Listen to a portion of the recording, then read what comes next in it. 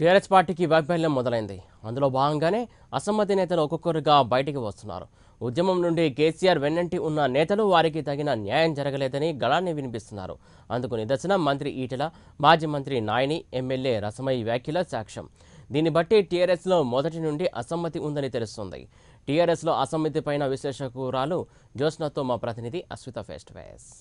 కారులో అసమ్మతి స్టార్ట్ అయింది. దాదాపు 6 ఏళ్ల తర్వాత మొదటి నుండి పార్టీలో ఉన్న సీనియర్ నాయకులంతా కూడా ప్రత్యక్షంగానే అసమ్మతి వెలుగక్కుతున్నారని చెప్పవచ్చు. సో ప్రస్తుతము మొన్న చూసుకున్నట్లయితే ఈరోజు నాయని నరసింహారెడ్డి, మొన్న రసమయ్య బాలకిషన్, అంతకుముందు ఈటెల రాజేందర్ ఇలా వరుసగా సొంత పార్టీ పైన వ్యాఖ్యలు చేస్తున్నారు. అసలు ఈ వ్యాఖ్యలన్నీ ఎలా దారితీస్తాయి, టీఆర్ఎస్ పార్టీలో అసలు ఏం జరుగుతుంది? సో ప్రస్తుతం ఈ విషయాలన్నీ మనతో మాట్లాడడానికి రాజకీయ విశ్లేషకులు జ్యోత్స్న గారు ఉన్నారు.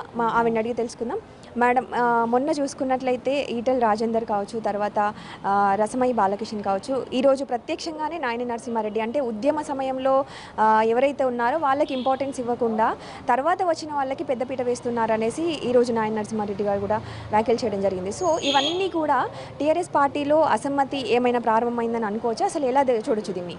అసమ్మతి ఇవాళ కొత్తగా ప్రారంభం అవడం కాదు, మొదటి నుంచి టీఆర్ఎస్ పార్టీలో అసమ్మతి ఉన్నది. ఎట్లా ఉన్నది అంటే ఇవాళ కొత్తగా ఆయన ఏం వేరే పార్టీల నుంచి వచ్చిన వాళ్ళని ఇవాళ తీసుకుంటలేడు కేసీఆర్. ఈవెన్ 2014 ఎలక్షన్స్లో ఇమ్మీడియట్గా ఆయన ఎప్పుడైతే టీడీపీ నాయకుల్ని కానివ్వండి, కొంతమంది కాంగ్రెస్ నాయకుల్ని కానివ్వండి, ఉద్యమ వ్యతిరేకుల్ని ఆ రోజున ఆయన తీసుకున్నప్పుడే ఈ అసమ్మతి స్టార్ట్ అయింది. ఈవెన్ బిఫోర్ ఎలక్షన్స్, మొన్న 2018 బిఫోర్ ఎలక్షన్స్ కూడా ఎప్పుడైతే దానం నాగేందర్ లాంటి నాయకుల్ని కూడా ఆయన తీసుకున్నప్పుడు కూడా అసమ్మతి ఉండింది పార్టీలో. కానీ వెళ్ళగక్కలేదు, ఎవరు వెళ్ళగక్కలేదు. దాని రీజన్స్ ఏంటంటే ఎవరి స్వార్థాలు వాళ్ళకి. మాకు వస్తాయి కదా, మాకు పదవులు వస్తాయి కదా, మాకు ఇస్తారు కదా, మాకు ఎమ్మెల్యే టికెట్లు ఇస్తారు కదా, ఎంపీ టికెట్లు ఇస్తారు కదా, రేపొద్దున మంత్రి పదవులు ఇస్తారు కదా అనేటువంటి ఆశ వాళ్ళలో ఉండి ఆ రోజున వాళ్ళు పెద్దగా దాన్ని ఎక్స్ప్రెస్ చేయలేదు. కానీ now that everything is done, ఎమ్మెల్యేలు అయిపోయినారు, ఎంపీలు అయిపోయినారు, ఎమ్మెల్సీలు అయిపోయినారు, మంత్రి పదవులు అయిపోయినారు, అన్నీ అయిపోయిన తర్వాత ఇవాళ వాళ్ళు ఏంటి అని అంటే మాకు ఇయ్యలేదు, మమ్మల్ని పక్కన పెడుతున్నారు, ఉద్యమ ద్రోహులని పార్టీలకు తీసుకొస్తున్నారు, ఇవన్నీ ఇవాళ మాట్లాడడం ఒక రకంగా హాస్యాస్పదం అనాలి.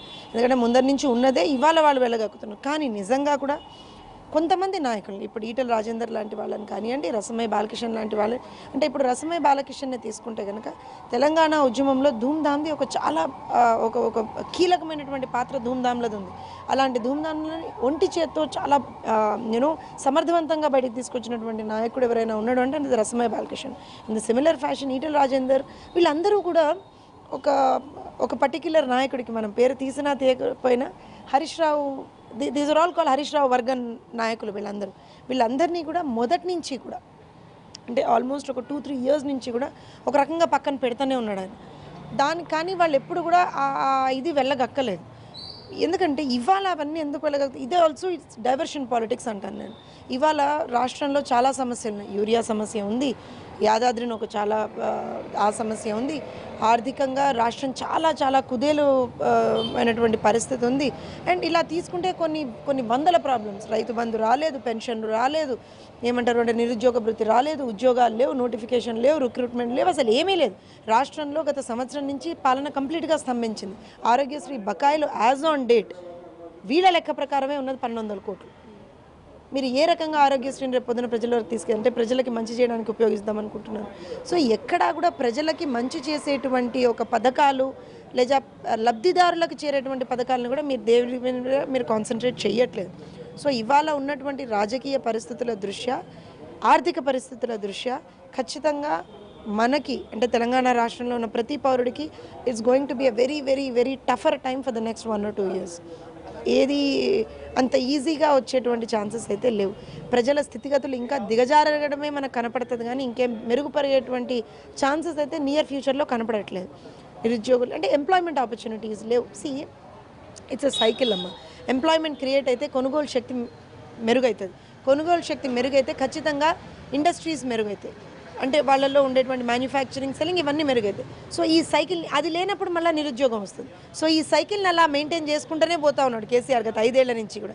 ఇంకా ఇప్పటికే ఆల్రెడీ రాష్ట్రం చాలా దయనీయమైనటువంటి ఒక ఆర్థిక పరిస్థితుల్లో ఉంది. ఇదే కంటిన్యూ అవుతూ పోతుంది అనేటువంటి ఒక ఆస్కారం ఇవాళైతే కనిపించేసింది మనకి. నేను ఆయన బడ్జెట్లో ఏం పెద్దగా అలొకేషన్స్ లేవు, ఎక్కడి నుంచి పైసలు వస్తాయన్న ఆశ లేదు, కేంద్రం నుంచి వీళ్ళు సపోర్ట్ తీసుకుంటారన్న ఆశ కూడా. ఎందుకంటే ఇవాళ కేంద్రాన్ని బ్లేమ్ చేస్తున్నాడు, కేంద్రం దగ్గర కూడా డబ్బులు లేవు. So it is again milli Bhagat అంటాను నేను. సో ఇవన్నీ సర్కమ్స్టాన్సెస్ మనం కనుక చూస్తే ప్రజలకేమి మంచి కాలం అయితే ముందర కనపడతలేదు తెలంగాణలో. Okay, thank you ma'am. So మొత్తంగా అయితే రాష్ట్రంలో నియంతృత్వ పాలన అయితే కొనసాగుతోంది. సో ఖచ్చితంగా ప్రజలకి మేలు జరగాలి, రాబోయే కాలంలో తెలంగాణ బాగుపడాలి, లేక ప్రజలకి మంచి జరగాలి అంటే మాత్రం ఖచ్చితంగా ఒక మంచి పార్టీ ఆవశ్యకత తెలంగాణలో ఉందని కూడా రాజకీయ విశ్లేషకులు చెప్తున్న పరిస్థితి అయితే ఉంది. సో ప్రస్తుతం ఇది తెలంగాణ టీఆర్ఎస్లో అసమ్మతులకు సంబంధించి వీడియో జర్నలిస్ట్ సంతోష్తో అశ్విత, ప్రైమ్9 న్యూస్.